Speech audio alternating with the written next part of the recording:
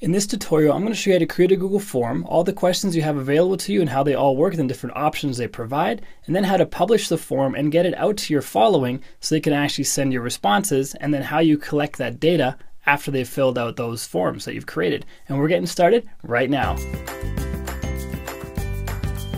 Hey, what's up guys? Welcome back to another video. It's Bjorn from WP Learning Lab, where we help you get better at WordPress so you can earn more for yourself, for your clients, and for your business. If you haven't done so yet, hit subscribe, then hit the bell notification icon so you don't miss anything.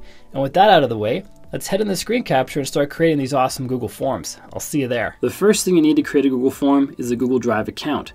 If you don't have one yet, just head over to drive.google.com and you can easily create one. Just sign in with your Gmail account and it adds it right to your account.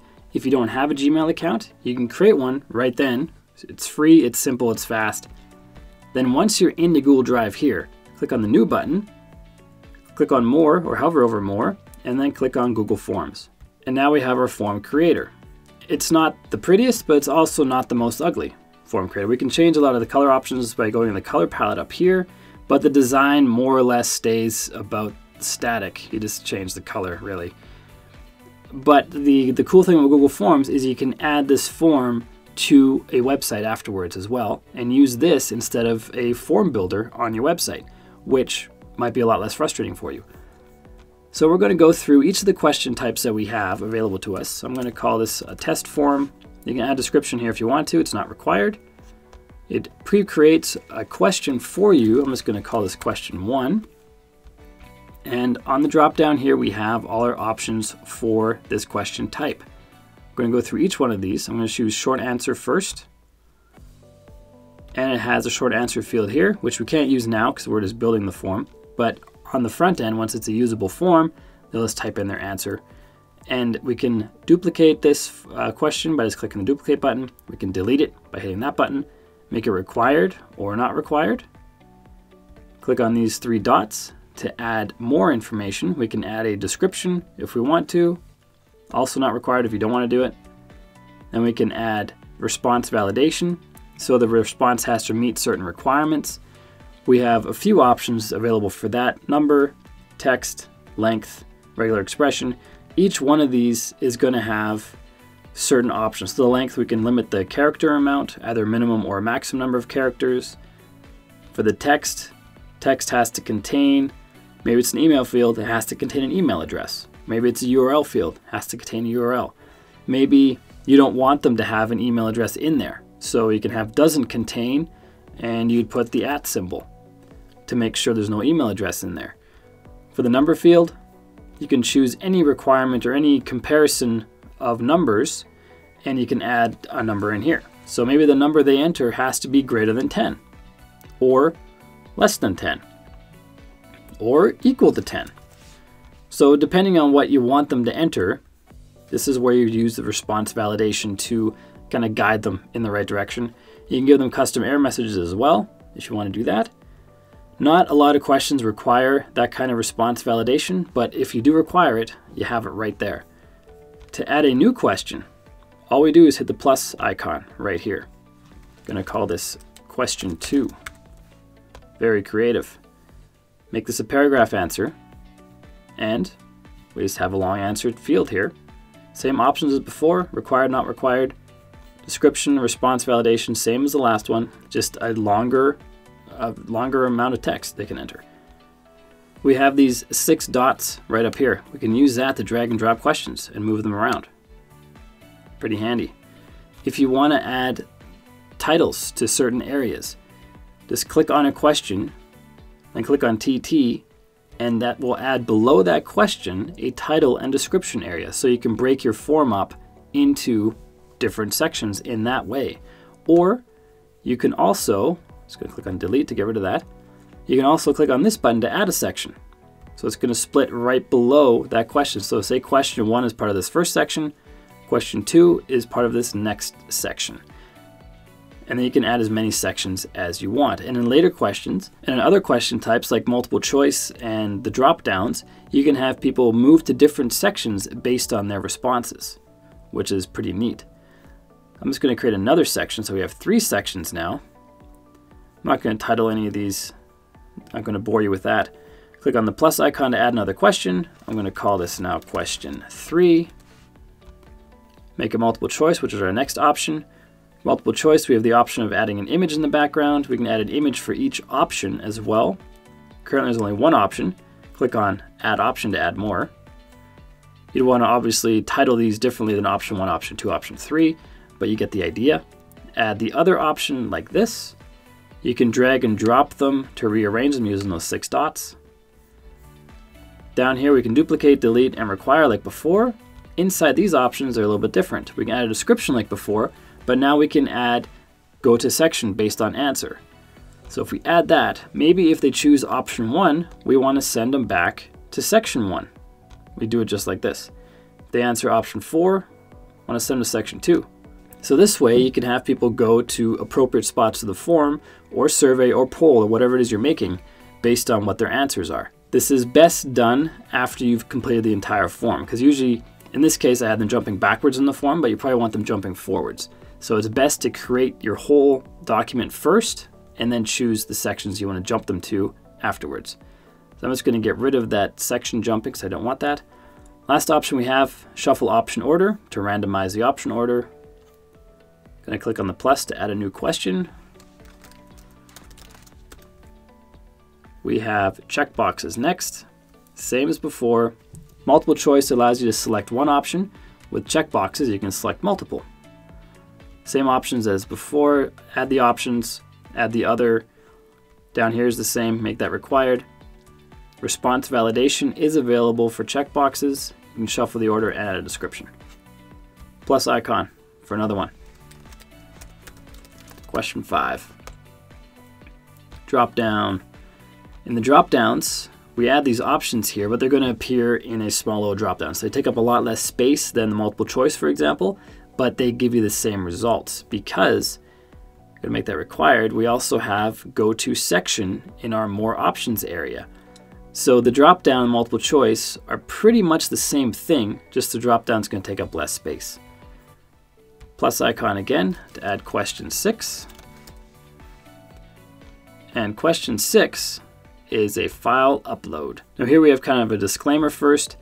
The files will be uploaded to the owner's Google Drive. So you're the form owner. You're going to have these files uploaded to your Google Drive, and the person who is uploading them has to sign into their Google account to be able to upload. So if you're okay with those two things, click on continue and you can set some options. We can allow specific file types, which I recommend you do so you don't have random stuff uploaded. Pick the one you want. If the file type you want is not one of these 8, then you gotta uncheck this clearly so they can upload what you want. You wanna specify what that is in your question, or you can add the description and specify the file type you want in the description. In this case, I'm just gonna choose PDF.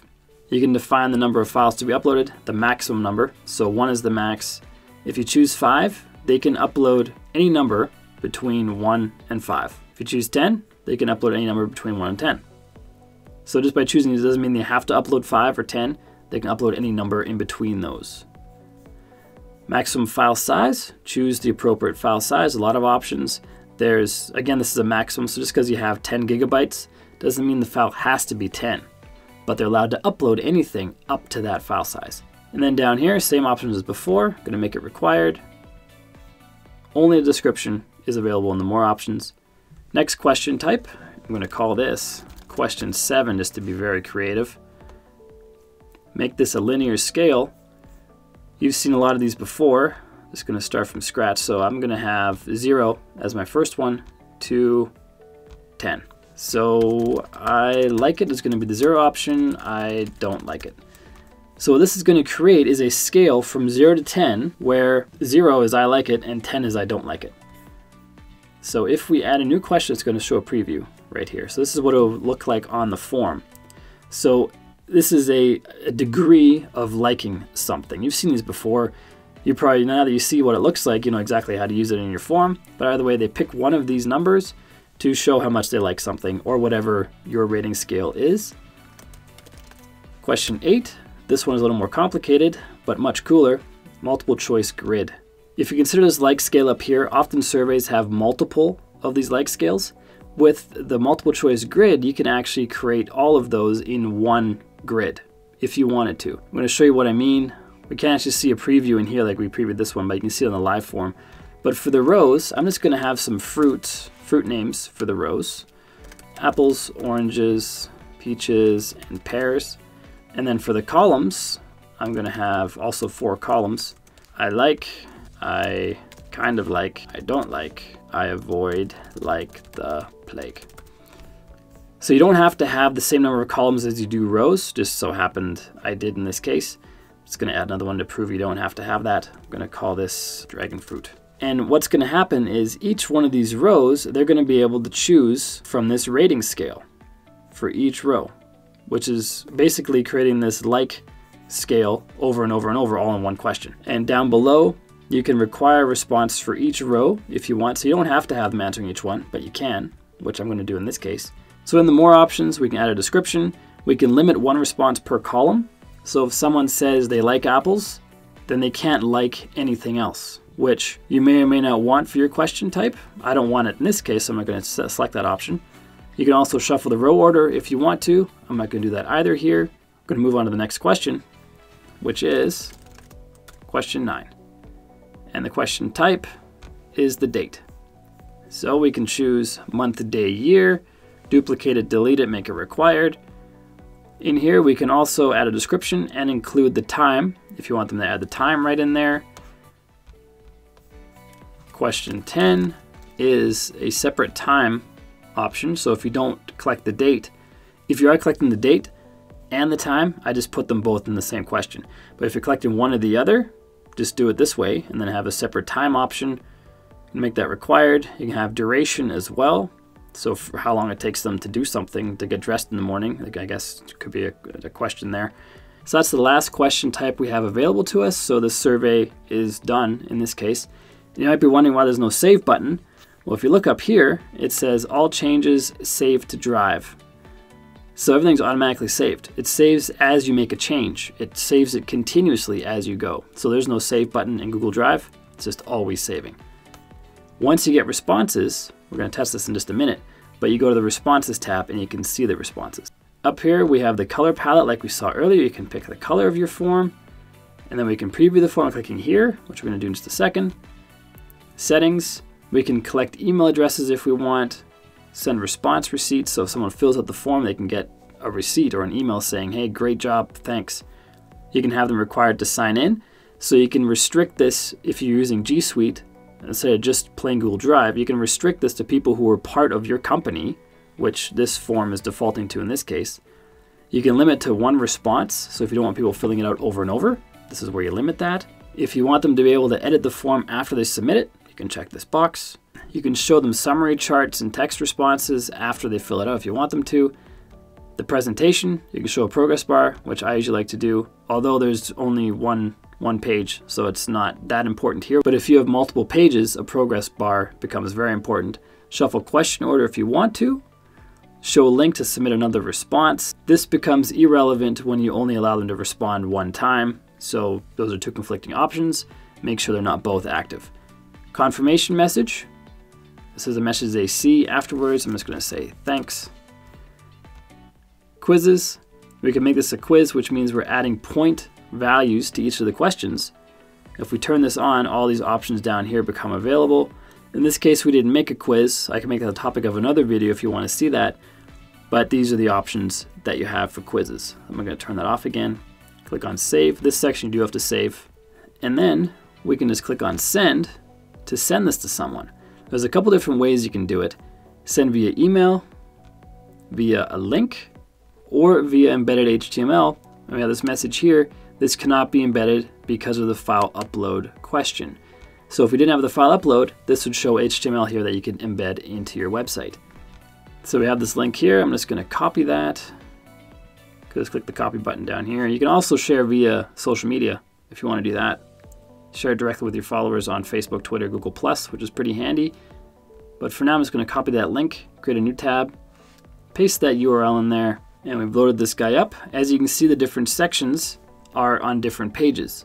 So question 1 was on one section, if you recall. That puts it on one page. So my answer here is test 1, just so I know which page we're on. Here's our progress bar. I'm going to click on next.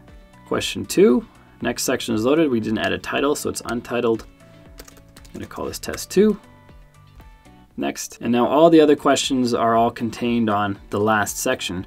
So we're going to have a whole list of questions here. Question 3, I'm just going to choose one of those. Question 4, we're going to choose 2 of these.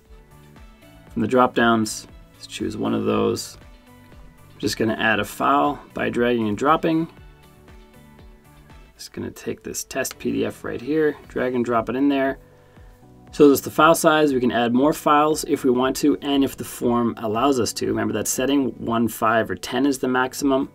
So they can upload multiple if they need to. Click on upload when they're done. File uploads pretty quickly because it's small.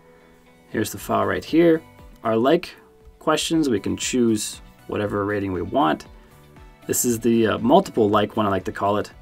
So here it says this question requires 1 answer per row. Got a little warning there that popped up. So you have to answer every single one. You know, I like that. So there we go, we got those answers in there.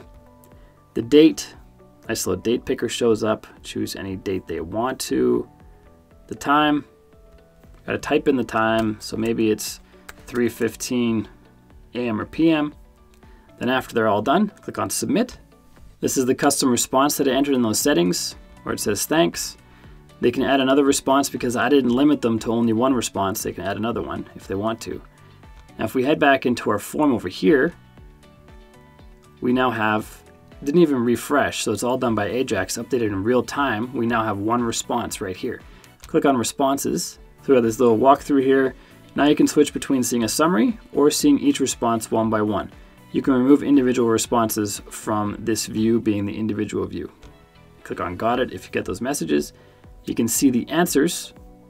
If you scroll through here, this will be an aggregate response or an aggregate graph as more responses come in. And it's pretty handy stuff. It's nicely visualized, nicely presented. And you can see the individuals where you can delete them. You can scroll through if you have multiple answers. You can go directly to a certain response, maybe number 40. We don't have a number 40, so it just deletes it.